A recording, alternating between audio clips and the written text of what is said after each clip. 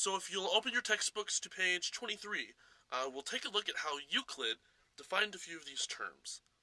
Bob, can you read the first definition for me, please? Yes, sir, I can. A point is that which has no part. What in Sam Hill does that mean? That's a very good question, Bob. Does anyone have the answer? Why, you're the teacher, aren't you? What do you think, Bob Julinko? Okay, Theodore? Well, on the other side of the pond, it could mean, you see, my father, I don't know. That's okay, Theodore.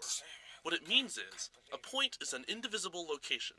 That is, it cannot be divided into smaller parts because it is infinitely small. It has no width, length, or breadth, but it denotes an exact position in space. Does everyone get it? Alright, so far so good. Bob, can you read the next definition for me, please? But, Professor, if, it's infinitely small, doesn't that mean, it doesn't exist? Dude, he's right, man. Yeah, if it doesn't take up any space, how can it be real? Well, you're right. It doesn't exist as we understand things. Then what's the point of these stupid lessons? It's a Come on! conspiracy, guys. Class, calm down. There are other things that don't exist, too. A point is just one of them. What else doesn't exist, Professor? Oh, why, lots of things.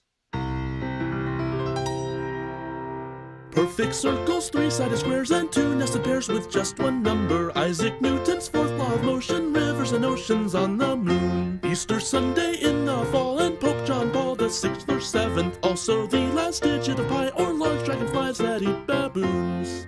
Or watermelon elves and unicorns, or cranberries grown with pairs of thorns, or chocolate cheesecakes laced with thorns. These things do not exist. And don't forget objectivity, or non-oppressive authority, or equal opportunity. These things do not exist. I'm quite impressed at our little list, though I think we missed a thing or two. So not to sound too over-rehearsed, but we'll sing more verses after this.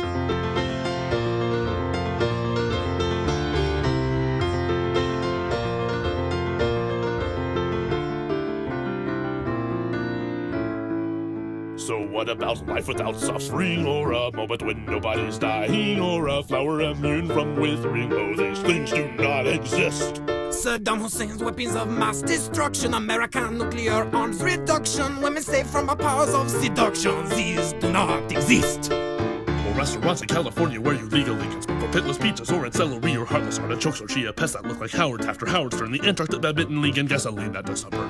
Well, lengthy treatises on existential thought by dinosaurs, or belly button flavored jello, Japanese conquistadors, September 33rd or 58th or 91st, or flying submarines, or talking plants, or meatless liverwurst. Or oceanfront property in Zimbabwe, Orthodox Jews that speak God's name Yahweh, truffles or mushrooms with vertebrae. These things do not exist.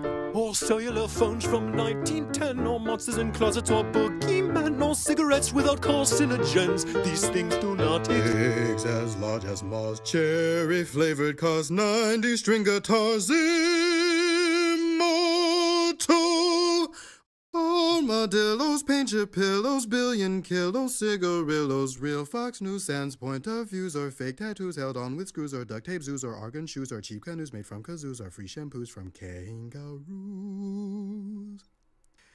12-handed clocks, magic beanstalks, woodless woodblocks, NASA spacewalks on Earth, or sock puppets made without any actual socks. One-line solid steak, like a steak, and beer-flavored lakes in Minnesota. Cats can goggles, smoke, singing chants, and tight leather pants. And finally, not least of all, an utterly exhaustive list of things that don't exist. Oh, I didn't know such fun existed.